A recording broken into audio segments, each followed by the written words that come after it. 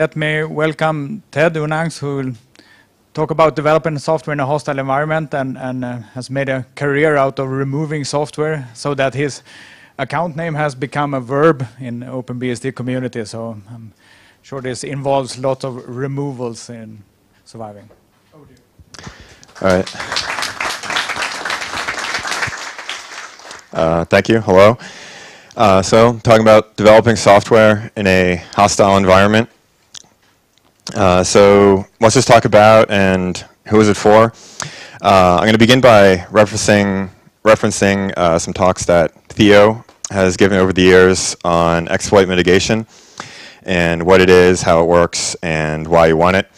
And usually his focus is on stopping the bad guys. And I noticed something a bit funny about how the material for these talks is structured. It's usually, on the one hand, very technical, how exploits work and how you stop them. But then, on the other hand, you have the people who care most about this is probably end users who want to, they don't really have a choice in what software they run. They're given some crap and they need to use it, but they want to run it in a secure environment. And so there's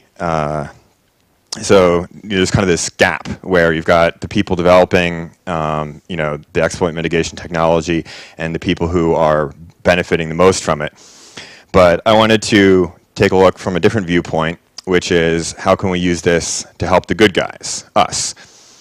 And so this is a talk about developing software. And my examples are all pretty much going to come from OpenBSD.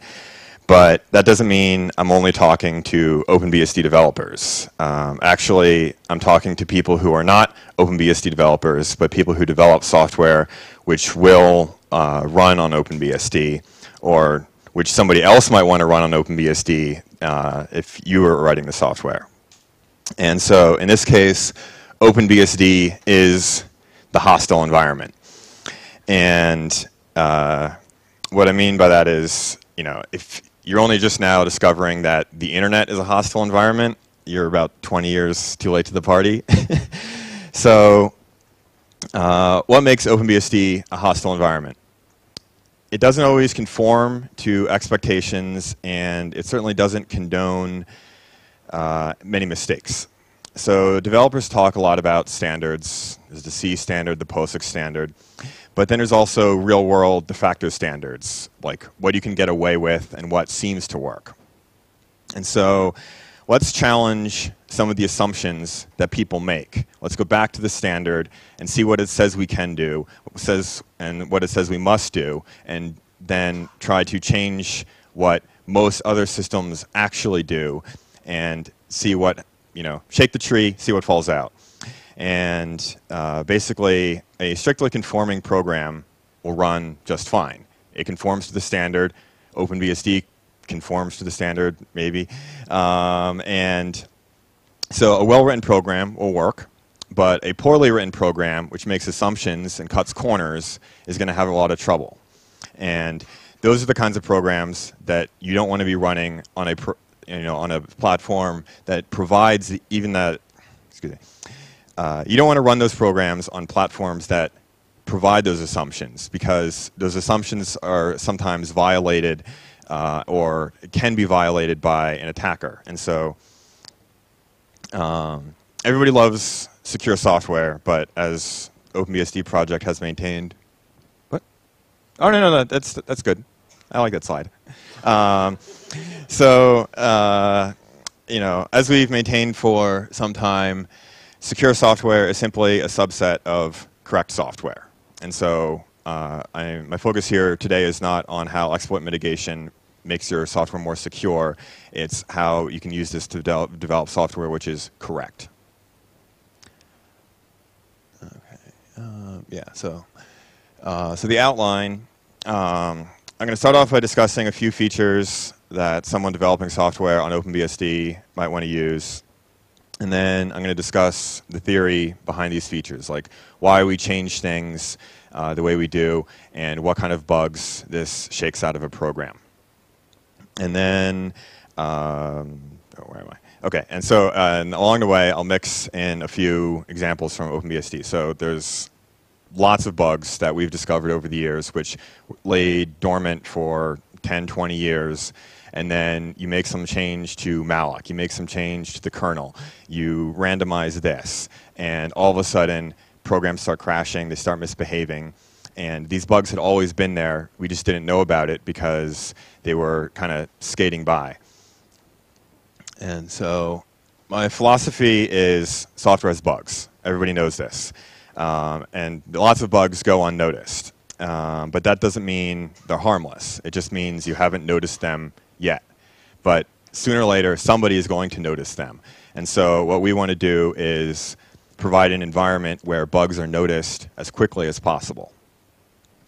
And whenever we've been adding new exploit mitigation techniques to OpenBSD, something almost always breaks, just always. And this makes the development of such features pretty exciting, because you make a change, and I don't want to name names, but certain programs are pretty much guaranteed not to start after you make certain changes. And then you kind of wonder, hey, did I, was a change I made wrong, or is that program always been broken and I'm just kind of exercising some, latent mistake? And so from a high level, my philosophy is instability today leads to stability tomorrow. And the sooner we can break it, the better. And everybody will tell you the same thing. You want to fix bugs in development. You don't want to wait until you push things out to production to fix them. But there's this kind of mindset then where people, once they deploy it, they want to play it safe. They get super conservative, and they think that they can postpone or eliminate bugs in production by keeping things real steady. I think that's a mistake, because 2 years down the line, when you get a bug in a production system, that code is 2 years old, you don't know what it's doing, and you're so far past it on your current branches, it becomes very difficult to debug. And then you're also in a bit of a panic. I think it's much better to have a bug in production 1 month after you deploy. And you can't avoid the bug. It's going to happen. And so it's always better to pull it forward in time.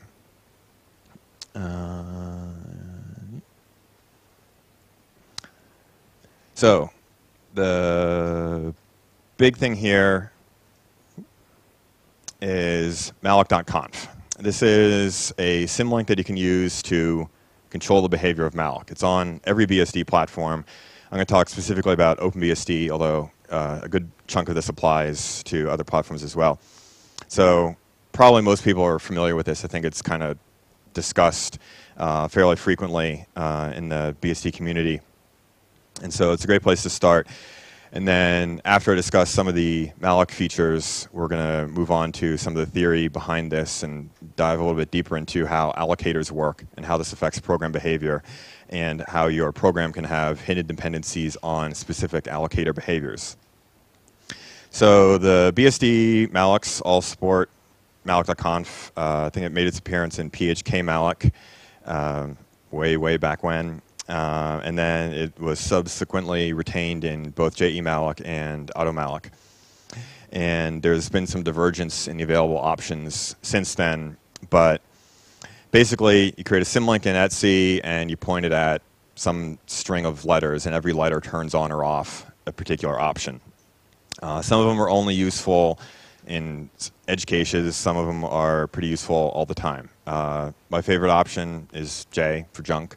And what this does is it pre-fills memory. So when you allocate memory, it overwrites it so it's non-zero when it's returned from malloc. And then when you free memory, it also immediately overwrites it so that whatever previous contents of the memory are overwritten.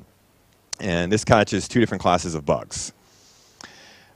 First, many programs fail to completely initialize heap objects. This is just like a classic stack uninitialized variable, but it's a lot harder to detect. Your compiler gives you very little support for detecting these bugs. And so they also go unnoticed because initially, when a program starts, malloc is returning new memory. It gets this memory from the kernel, and the kernel is almost certainly zero filling it for you.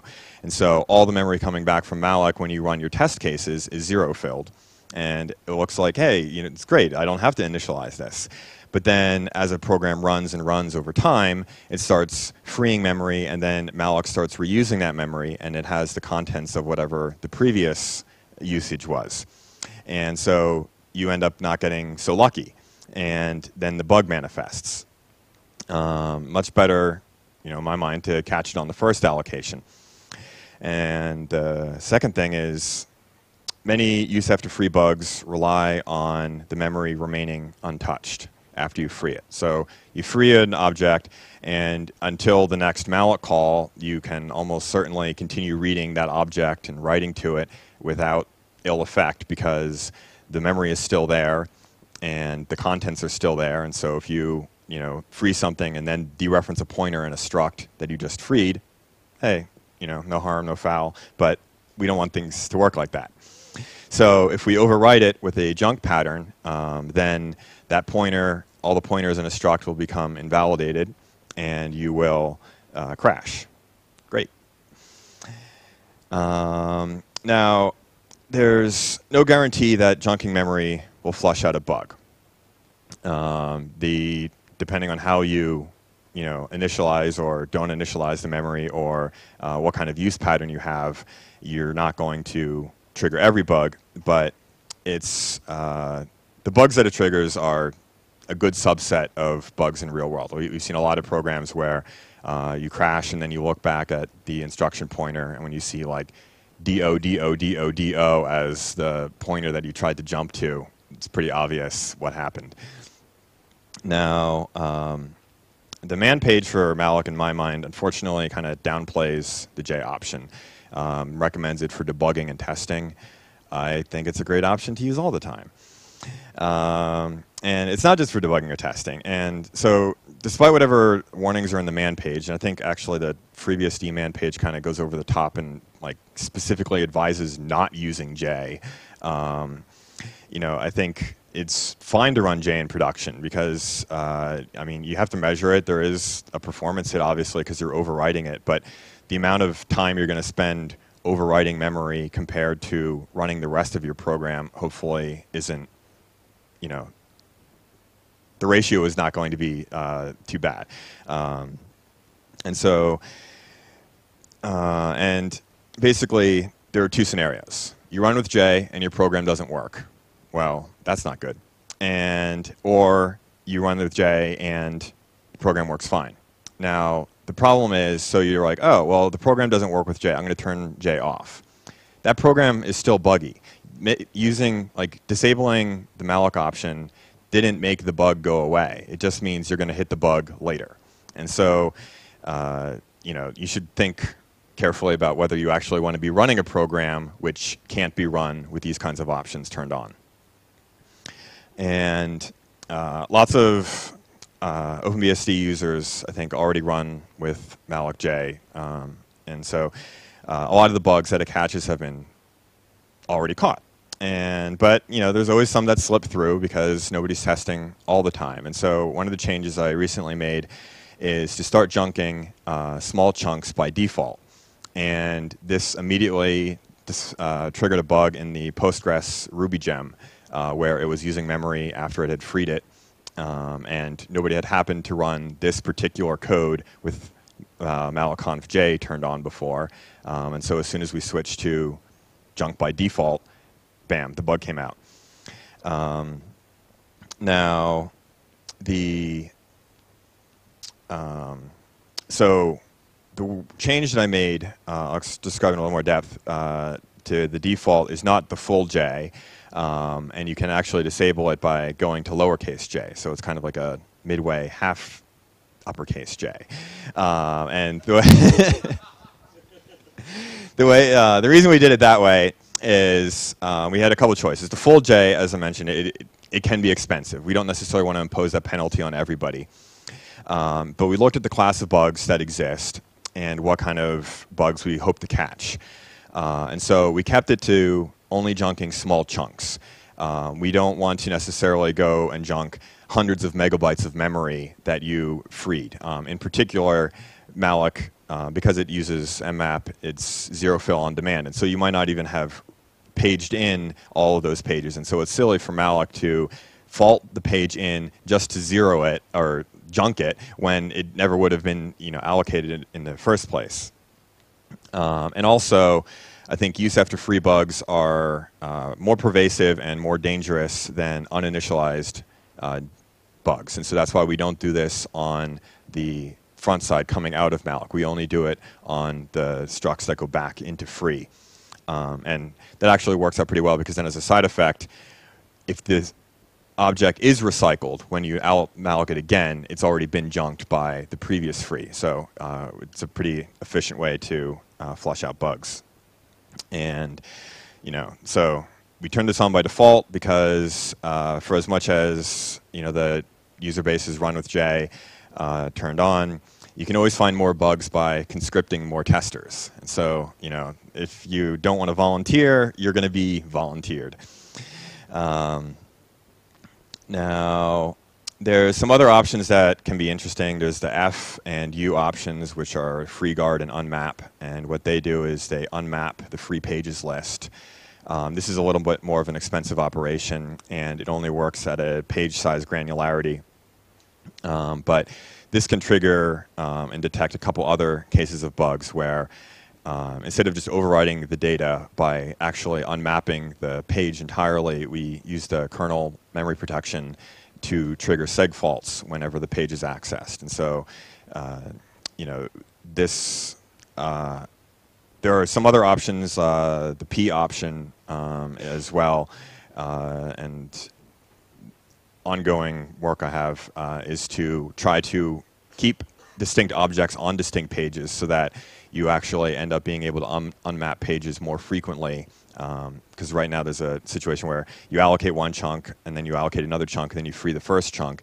As long as the second chunk is still allocated, the page can't be unmapped. But if we can keep separate chunks and separate pages and kind of actually fragment the address space on purpose, then we get the ability to unmap more aggressively.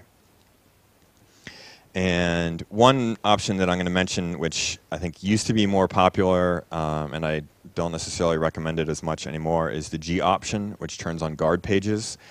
Currently, the kernel actually does a pretty good job of sending down randomized addresses for each allocated space that mmap has. And so you end up with implicit guard pages between a lot of the allocations. And that's, I would say, sufficient for running all the time. If you want to turn on G, you can. That comes with a heavier performance hit, and so it actually affects some of the important code paths. Like every allocation has to allocate the guard page, and then it has to protect it, and then when you free it, it has to protect it again, and it does all these crazy dances with it. And so if you're looking to conserve performance, I'd skip on that one. That it works. Like, obviously, more options is better, and it works better than the option without. But I think in long term, the number of bugs it's going to flush out is not as great as some of the other things. Now I need my pointer. Okay. Uh-oh. My slide's too big. Another term for junking memory is poisoning. And so this comes. This is a term we use in the OpenBSD kernel, for instance. And so I'm going to talk a little bit more about kind of a little bit of the theory behind junking, and go discuss like some other ways that we can use this to our advantage. And so malloc, which I've been discussing, is a general purpose allocator. You give it a number of bytes, it gives you back bytes. And so it kind of operates on memory. But I want to switch the discussion now to discussing objects, because I think that helps to better understand and comprehend the kinds of bugs we're going to have. And so every object has a lifetime. It's allocated, then you use it, and then you free it or destroy it. And bugs result when the code using an object doesn't respect the lifetime appropriately. And so what we're looking for is an enforcement mechanism. And that's where poisoning comes in. And poisoning an object can be as simple as overriding the memory with a simple pattern, but it can also be considerably more complex. For instance, you can try to pick a fill pattern that is deliberately designed so that pointers are invalid. And so in the kernel, the popular choice for this is kind of like dead beef, but actually on the i386 architecture, the OX dead beef pointer is in userland address space, and so you don't necessarily want to be dereferencing that because it actually might work. So what we did instead is we changed it to an OXEE something address, and that page is guaranteed to be unmapped, and so dereferencing that pointer is guaranteed to crash. And you can also use a few different fill patterns because bugs, as I'll mention, have a tendency to adapt to whatever you do. And so this is a case where, despite all the things that we were doing, there were still a bunch of bugs. And this is for a while now, Theo and I had been discussing the possibility that the dead beef value we had been using in the kernel might have accidentally, conveniently aligned with some flag values that were actually valid. And so you would free an object, and it would clear or set particular flag fields in the struct, which rendered the struct still valid. And now what happened was, so as an experiment earlier this summer, I inverted the bit patterns used. And it wasn't long before the smoke came pouring out. And so there's actually two values used in OpenBSD kernel, but they're very similar. One was originally used for pool, and one was used for malloc. And they've only varied in a couple bits, but a lot of the bits are the same.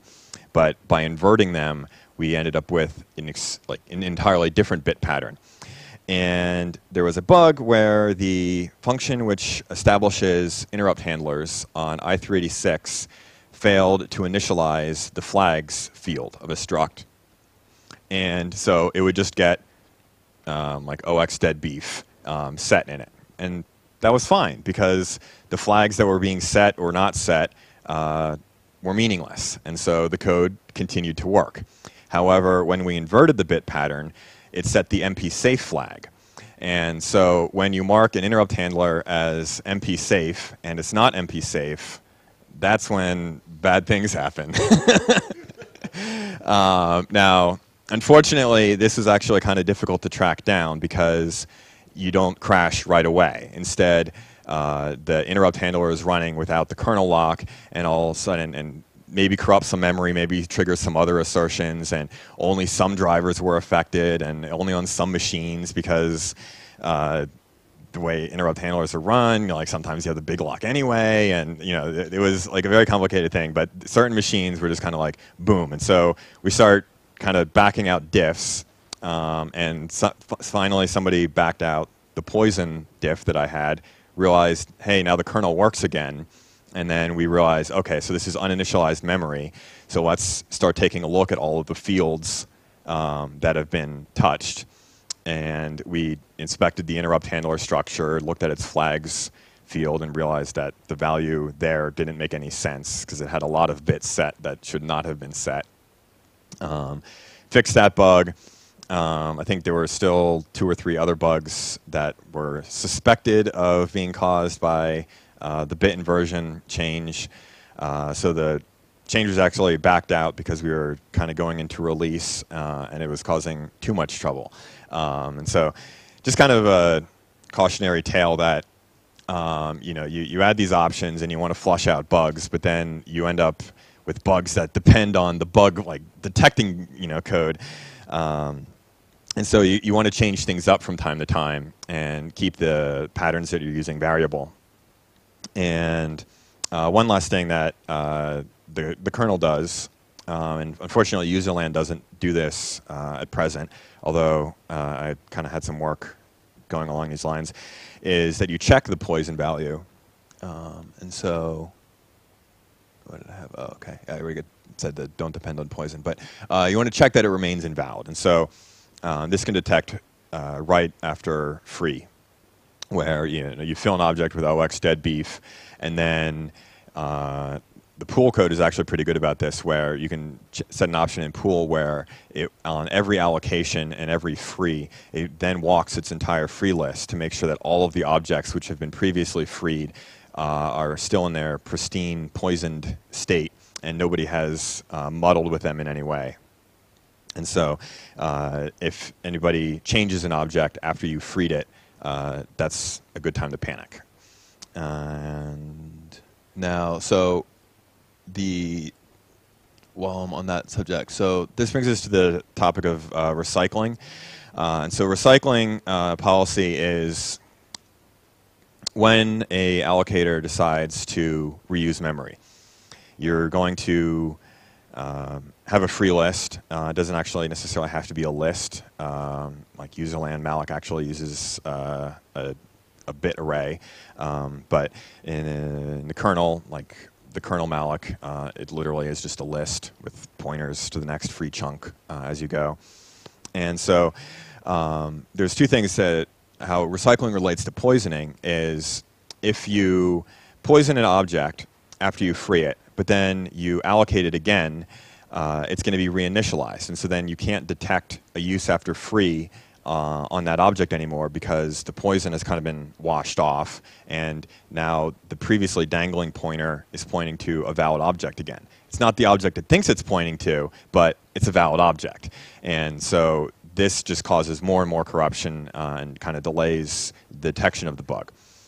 So there's a couple ways that a allocator can decide whether it's going to, what pointers to recycle and not. And probably the most common policy in a lot of systems is fast recycle, which is last in, first out. This is, you free something, the very next call to malloc is going to return the same object that was previously freed. This is great for performance because it keeps things hot in the cache. Unfortunately, it's not so great for detecting bugs. As I was explaining, you have an object, you put it, you free it, and so you got this thing that you're marked free, and you want to watch it and make sure it doesn't change, and you want to detect bugs in it and keep it these crazy poison values. But then if you allocate it again and turn it back into an object, all the code that is buggy and uses that object is going to see a valid object. And so, yeah, this is, you know, cause a lot of problems. And you know, also from a security standpoint, this is also pretty bad because this is probably the most predictable deterministic behavior that an allocator can have. And so you know, going a little bit into, so we've been addressing this in part from the direction of exploit mitigation, where if you read about how exploits in the heap work, they generally require allocating and freeing objects in a particular pattern. That pattern is easiest to manipulate with a fast recycling allocator. And then that gives the attacker control over the heap and allows them to guarantee that an old and new object will overlap in the same region of memory. Now, the opposite policy would be slow recycle, which is first in, first out, or last in, last out. And so this is where you free something and then it stays on the free list for as long as possible. This is LRU, and you know, like the buffer cache uses slow recycle because you want to keep buffers valid for as long as possible. Although, you know, buffer cache isn't quite like an allocator, so you know. But now this is difficult to implement in some cases, and also it's probably the least performance friendly in terms of you have an object in cache and you're going to put that at the end of the free list, and then you're going to take something from the head of the free list, which has not been in cache for as long as possible.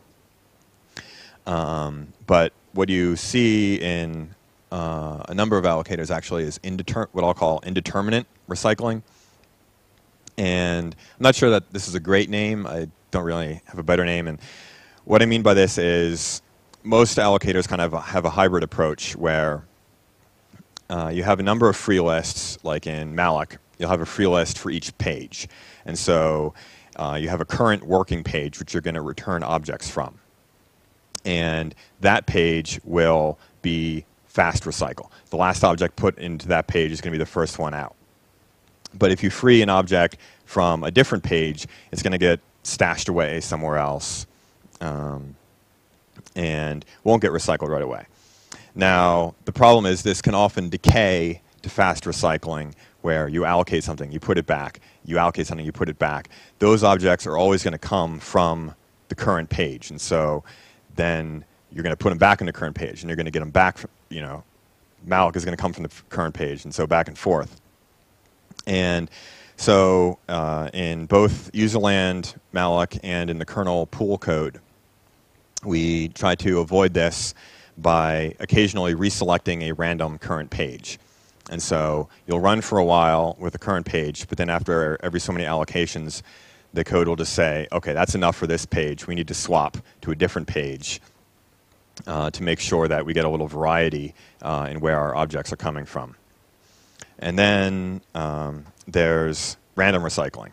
And so userland free in OpenBSD does this, where you deliberately try to avoid a deterministic order for allocating patterns. And what we do is when you free an object, it's not actually freed. It goes into a queue of objects to be freed. And then we randomly select something on that queue to be actually freed. But because it's random, you shuffle the order. And this was added as a security feature because it thwarts efforts to create a deterministic pattern, but it's also great at mixing things up in everyday programs as well. And on this subject, I wanted to point you to the Google Project Zero blog. This is a very technical blog. They write up how they exploit some current vulnerabilities. Two in particular are an earlier post, the Pwn for Fun bug exploiting Safari, and a more recent post exploiting Flash. Both of these bugs were heap exploits, and their blog posts do a great job of explaining how they arranged all of the structures in memory so that their exploit would work. And even if you're not an exploit developer, understanding how allocators work is key to understanding how programs work. And so there's a lot of useful information in these posts for everyday developers.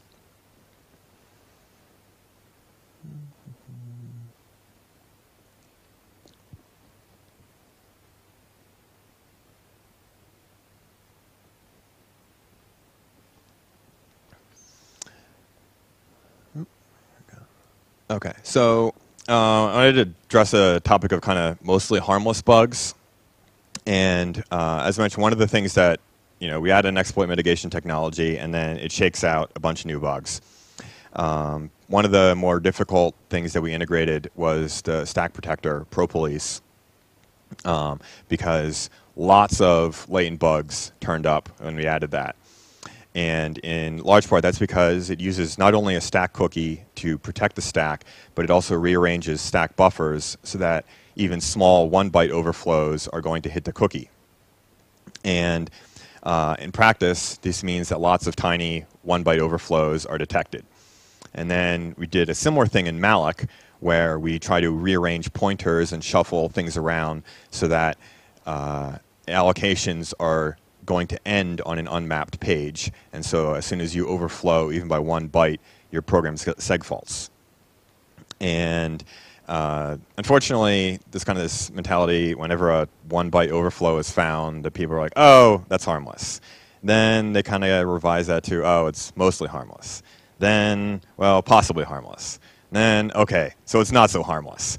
And so I think finding these bugs in everyday running is very important because it flushes them out, because you don't want somebody else to find them later and be able to exploit them. And so we're trying to kind of like self-exploit here for a little bit and drive out more bugs. Actually, so on that note, random digression here. There's an option in OpenBSD to GCC called fstack shuffle. As I mentioned, ProPolice rearranges the buffers so that a buffer that might overflow is right next to the cookie. The problem is if you have a function with 2 buffers, only one of them can be next to the cookie. The other buffer is going to be next to the buffer, and so you might not detect the overflow.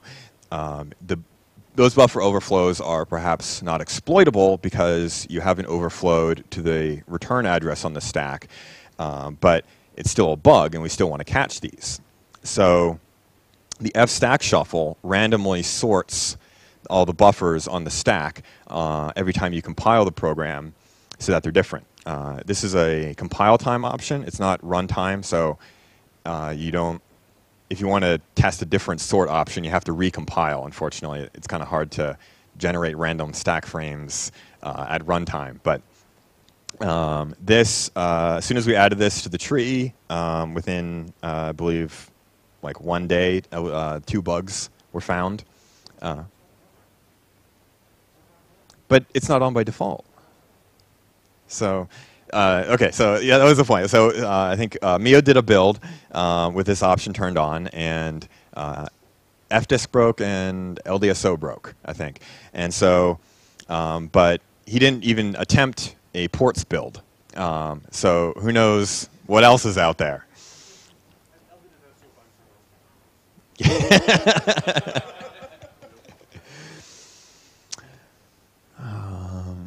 Okay, so now in practice, there are other approaches to bug detection. There's static analysis, of course. There's being careful. There's code review.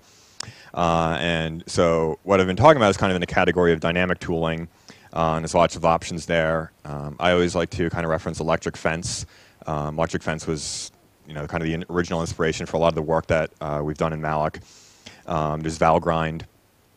And the problem with, I think, a lot of these tools is you don't use them enough. Back in school, we had Purify, which was phenomenal at what it does. But the thing is, you'd debug and test your program, and then like right before you'd submit it, you'd run make Purify. Then you'd like run the Purify build to make sure it didn't print anything out, because the TA would take points off for that. But you didn't run it normally, and then if Purify did find a bug, you're like, oh crap, and then you went back, but you didn't know what change triggered the Purify bug because we weren't running it after every change, every compile.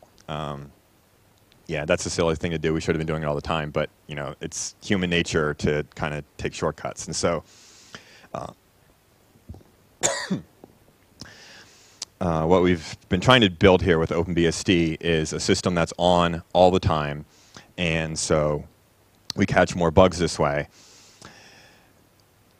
I'm going to speed it up a little bit here. And just one final point on that is, no matter how good your test coverage is, it's never going to account for all real-world inputs. And so it's really only by running code in the real world with these kinds of mechanisms in place that you detect all the bugs. Okay, so putting this to use, if you don't run OpenBSD, I think you should. And if you are a software developer, you should consider adding, OpenBSD to your tests farm. And I think there are a lot of reasons to pick OpenBSD, but hopefully, I've kind of given you one more here. And software that's developed on OpenBSD tends to work on other platforms. The reverse isn't always true. And I'm not talking about APIs and portability. I'm simply talking about correctness here. And so actually, unfortunately, I think this affects OpenBSD's reputation somewhat negatively, because people say, oh, hey, this program crashes when I run it on OpenBSD. OpenBSD sucks. Sorry, I beg to differ. I think it's the program that sucks. And just because a program doesn't crash when you run it on some other platform doesn't mean it can't be induced to crash. You should actually try to run your programs on the platform that crashes the most. If you're developing a library, don't fight the operating system. If you're developing an application, you should be aware of how your libraries are allocating memory and how they're treating it, so that you can be aware of these issues and kind of be on guard for what kind of latent bugs you might be introducing and what kind of assumptions you're making implicitly based on your library's behavior. Fast recycling is very common in custom allocators and caches, and it hides lots of bugs. To pick on one example, another OpenBSD developer told me they patched the Apache portable runtime, which has a pool allocator. They changed it to just pass through directly to OpenBSD malloc and free, and Subversion stopped working. So there was a bug. Next. We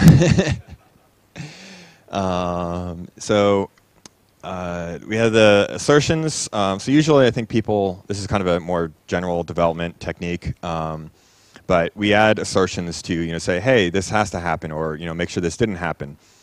But there's another thing that you can do with assertions, which is you can say, well, this can happen. Excuse me. And so let's make it happen. We did this in the OpenBSD kernel, where you can call pool or malloc with a flag that says wait OK. And so when you indicate this flag, it means that you can go to sleep waiting for resources and then wake up sometime later. So I made a change where when you pass that flag, instead of being able to sleep, you always sleep. And boom. NFS broke, ptrace broke, the UVM KM thread allocator broke, like everything. There were race conditions everywhere where people were assuming that these calls to malloc were going to be atomic, even though they were saying, hey, this is safe, it's, you can sleep, I'm aware of my state, but it turns out none of them were. And so there were, this is just an example that if you, general principle, if you can do something, make it happen, or if you don't have to do something, don't ever do it, and then see what happens.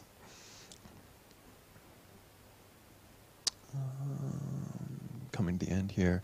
Randomization, along those lines, if something can be random, make it random. This is good for security, but also good for development.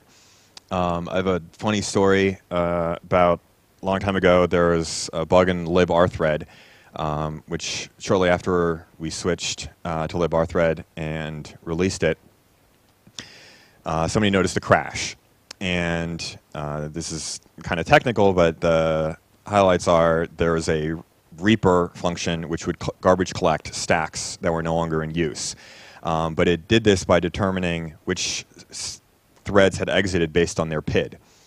Unfortunately, there was a race where a thread could exit, and then a new thread could be created with the same PID as the exited PID. And then the Reaper would delete the stack of the new thread. And so that caused the program to crash. This was noticed by a user. He sent in a bug report with a stack trace, and I was like, hey, that looks like you're deleting a stack of a newly created thread. I wonder what happened. Wrote a short test case, which just created and deleted a whole bunch of threads and kind of interleaved them a little bit, and was able to have a reproducible test case in a matter of minutes. This is the kind of bug that would have gone undetected probably for years if we had used sequential PIDs, because the probability of reusing a PID if you're strictly cycling around is actually very, very low. However, that doesn't mean it can't happen. So what would have happened is somebody would have some box with like 4 years of uptime and some like massive Java process that had been running and running for years and years, and they would hit this race condition right at the instant when PIDs happen to roll over. Then their billion-dollar Java process is going to crash, and they're going to be very sad, and it's going to be impossible to debug because we won't be able to reproduce it for another 4 years.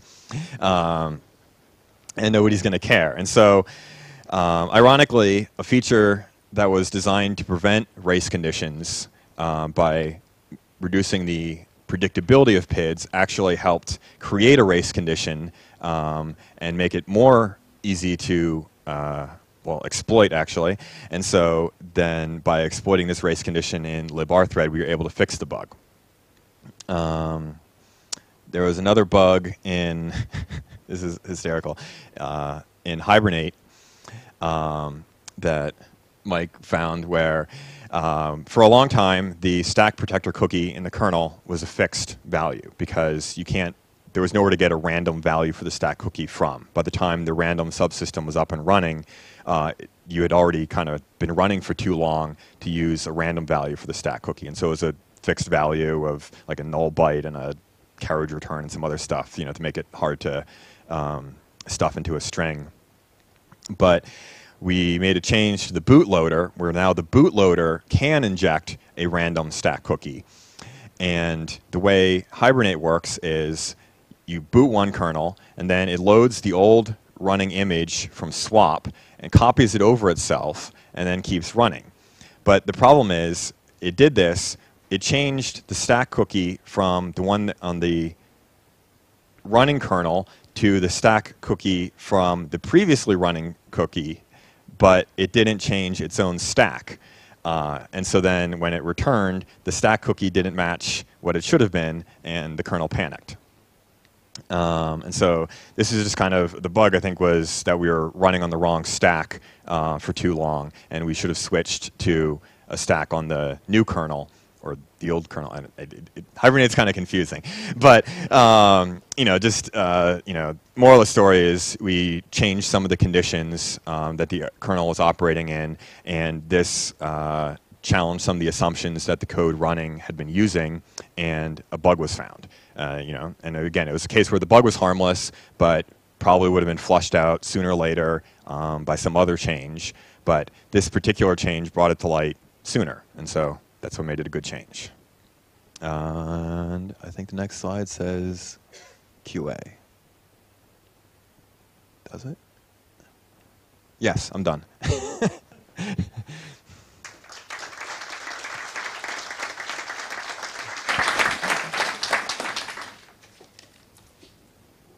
Any questions?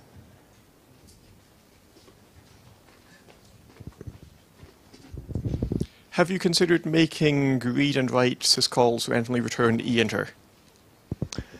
Randomly returning einter. We were talking about this at dinner last night for some other system calls, actually. But yes, I think there is some work there. And actually, if you, probably some of you at least have heard about the Netflix Chaos Monkey thing, where it just goes around and kills random processes in their distributed system, and that proves that their load balancing and redundancy is working correctly. And the only way to test that is to actually pull the plug and kill random processes.